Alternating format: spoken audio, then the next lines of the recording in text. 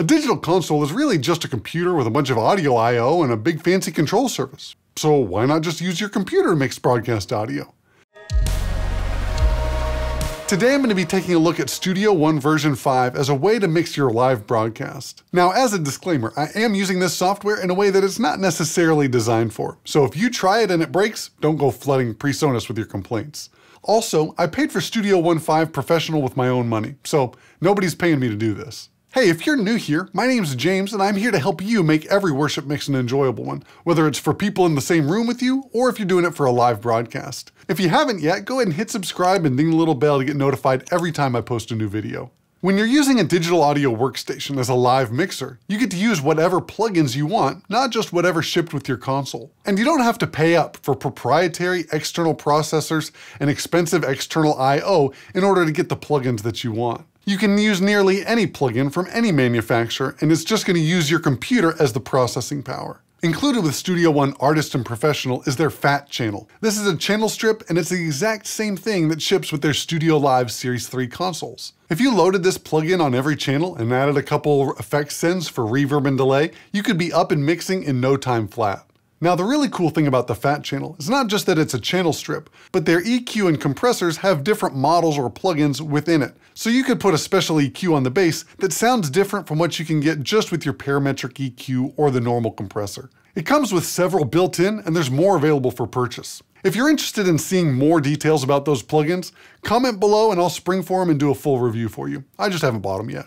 Now here's a pro tip for getting started with the FAT channel and changing your default settings. I go ahead and switch on the EQ and the compression, and I switch on all 4 bands on the EQ. They're not on by default. I also switch my EQ to go before my compressor because I'm typically cutting more than I'm boosting when I'm mixing live. For the same reason, I also go ahead and make my Q a little bit narrower on the parametric EQ bands. Then you can resave this as the default and it's already ready already. Oh, and if I could make one request, can we put the high pass filter at least adjustable over by the rest of the EQ bands? Its setting is over on the gate tab, so if I want to adjust that while I'm adjusting my low band, I've got to switch back and forth. I know it makes sense to have it before the gate in the audio path, I just wish it was controllable from the EQ page too. Now when it comes to time-based effects, the reverb and delays are brilliant. I really enjoy them, and they just work the way that you want them to. They're not so dissimilar from a digital console that you're probably used to mixing on that you can't get around. Now the room reverb plugin that's included with StudioOne Artist and Professional does have some additional controls that lets you get a little bit weird, but either you need it or you don't. You can probably just leave it alone and you'll be just fine. Of course, the beauty of this is you can use almost any reverb plugin you want and it'll probably work. If it works with the workstation, it'll work while you're mixing. It's actually really simple to get audio routed to an effects channel. You just select the channels that you want to send reverb to, and then hit the little plus beside where it says Sends. Scroll all the way to the bottom and select Add Effects Channel. This adds a new effects return and puts a send on all the channels that you selected. Now load up your favorite reverb plugin as an insert and you're good to go. The only thing that I don't love about the effects channel is that you can't send an effect to another effect. So if I wanted to send my vocal delay back to my vocal reverb, I would have to copy the plugin from the reverb effects channel over to the delay effects channel, and then adjust the dry-wet mix to get it just right. But then if I make any changes to my reverb plugin, it doesn't change it on the delays reverb. If you want to get around this, use a bus channel instead of an effects channel. That way you can do the routing the way that you want to. Now let's talk about some of the mixing tools. The first thing that I like to do is group things. And if you watch my other tutorials on how to mix for a live broadcast, there's different ways to group your channels together and compress them before they get compressed at the stereo bus. It makes it a whole lot easier to get your mix levels up and balanced going out to the stream.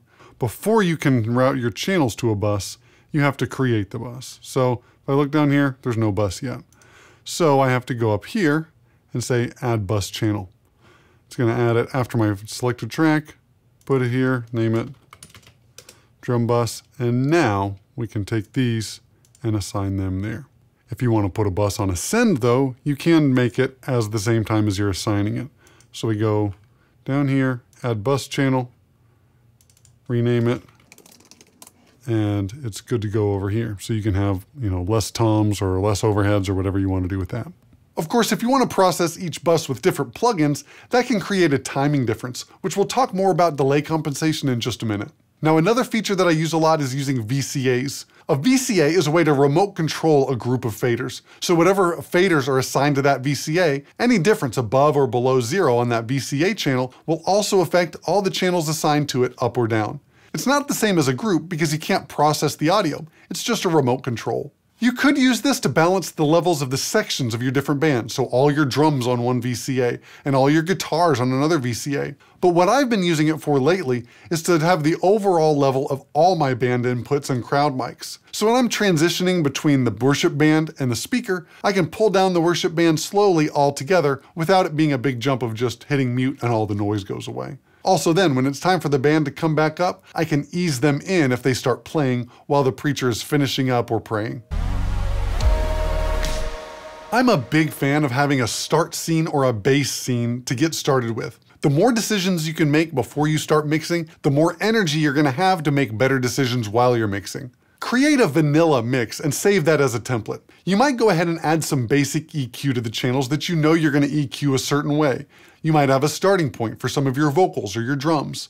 Or you might just put the frequencies in the right spot but leave the gains at 0. Additionally, on your compressors, you might preset your attack and release times and your ratio, but leave the threshold up so that it's not compressing when you start, but it's easy just to crank down on that threshold and you're getting the type of compression that you want. And you'll definitely want to set up your groups and effects channels. That stuff eats up a lot of time and attention. To save a template, go to File and then Save as Template. Name it what you want, and then you'll find this in the Users tab when you go to create a new session. For each week or each worship band, you'll create a song file. Then for each song and each section of your worship service, you can create a scene, which is like a snapshot. Now, scenes are my favorite new feature in StudioOne version 5. If you've got a different singer leading each song, you can change their EQ and fader level to adjust automatically when you click on this new scene. It can also change any other settings, so your reverb time could be matched to the tempo of the song, or your vocal tuning plugin can automatically change key as well. I tested this out when in live input mode, meaning I was listening to the inputs coming straight into my converters. I wasn't listening to things that were already recorded on the hard drive, and I had a really hard time making it pop or click or break in any way. I switched fader, EQ, compression settings, even the key on Waves Tune Real Time, and none of it glitched.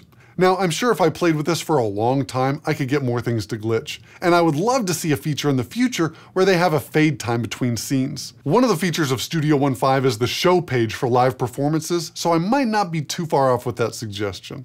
Now, another thing is that if you're worried about some channels changing that you don't want to when going to a new scene, you can check the box that says Selected Channel Only under the recall options. This way, any channels that aren't selected are just going to stay the same. Before starting to try to use this as a live mixer, you should probably start with recorded tracks. I talk about how to import files and get all that set up in another tutorial over here about practicing live mixing at home. So once you've got your template up and you've got your routing assigned right, you can go ahead and start with your live band and put the tracks in monitor mode and record ready. Whenever they start rehearsal, go ahead and record all of it. It's all going to be really helpful to use as a virtual sound check if they stop playing but you want to keep tweaking. Or if you can't be there for rehearsal and somebody else records it, you're still good to go. You'll also want to record the service so you can hear what it's like when people are actually playing the way that they play in front of people, not just in a rehearsal or sound check, because we all know there's a difference. Now we get into the really tricky part of using a digital audio workstation as a live audio console, and it's called delay compensation. When you're in playback mode, StudioOne compensates for the latency created by plugins. But in record mode, this delay compensation gets turned off. They're expecting that you and the musicians that are monitoring through the digital audio workstation want to hear themselves as quickly as possible. They're not banking on you using high latency plugins while tracking. Of course, if the plugins are the same on every channel, then there's no need to compensate for everything. But you don't need auto-tune on your snare drum, so how are you going to get around that? The solution is to use a delay plugin on all the channels that aren't using as much latency in their plugin chains. Now, the stock plugins were a little bit clunky to get me what I wanted. I just wanted a straight delay with no tone or mix controls. So I found a free one called Voxengo Sound Delay, and it does exactly what I want. I can even type in the amount of delay that I want, and it does it. Measure the delay difference between two channels and add delay to the one that's still arriving earlier than the other one. Now, this matters a whole lot on sources where you've got multiple mics on the same sound source, so drums. You want the timing relationship to stay rock solid to avoid comb filtering. You'll also want to make sure that the timing between groups of instruments isn't disturbed too much, but this isn't going to ruin your mix if it's just a tiny bit of delay. So if you're understanding this or thoroughly confused, type delay down in the comments below and explain to me what you don't understand. Now, one other feature that I really love is the Listen Bus.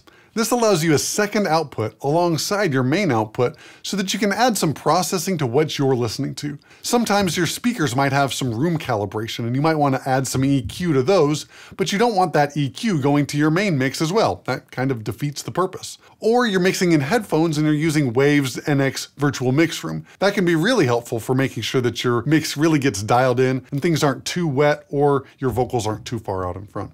The first thing I use this for is soloing, because sometimes you need to just identify what's going on in the channel without pushing it up in the mix. Or some of your keyboard players might be a little too creative and you're not exactly sure what they're sending you in the first place. Here's another pro tip. Load an EQ on your Listen Bus that makes it sound like a phone speaker. That way you can switch this on and off and see what it sounds like on a little tiny speaker. One of the benefits of having your console and your digital audio workstation from the same manufacturer is that they play really nicely together. DAW mode in your Studio Live Series 3 console is super easy. I'm really addicted to having faders in front of me. Plus, using a mouse just slows me down. Sure, you could use any MIDI controller you wanted to remote control the faders, but the Studio Live Series 3 integrations are really nice. It gives you more tactile controls and screen control as well to really get to what you want quickly. Plus, there's no programming hoops to jump through, and that's really simple. Because I love audio, I don't love IT. Now, the other problem that the Studio Live console solves is that you can use it as an audio interface. With all of the Studio Live Series 3 mixers, you can use up to 64 channels of I/O over USB. I mean, that's a whole lot of channels over USB. The Studio Live has a lot of other ways you can integrate StudioOne into the console itself, but that's another video for another day. If you're interested in seeing that, drop a comment down below and let me know. Even with the best tools at your fingertips, it can still be really hard to make a great live broadcast mix for your church. If you're wanting to know how to take your mixes to the next level, I made a free guide for you called How to Lead Your Church Audio Stream Team. There's a link down in the description below. Now, to sum it all up, StudioOne is a great tool for using to mix your live broadcast. The scenes are fantastic and can definitely help you get it dialed in just right. There is some work that you have to do to get around the plugin latency, but if the job was easy, they wouldn't need us. And until next time, remember, it's all about the low end, avoid the sound tech solo, and nobody leaves church humming the kick drum. We'll see you next time on Attaway Audio.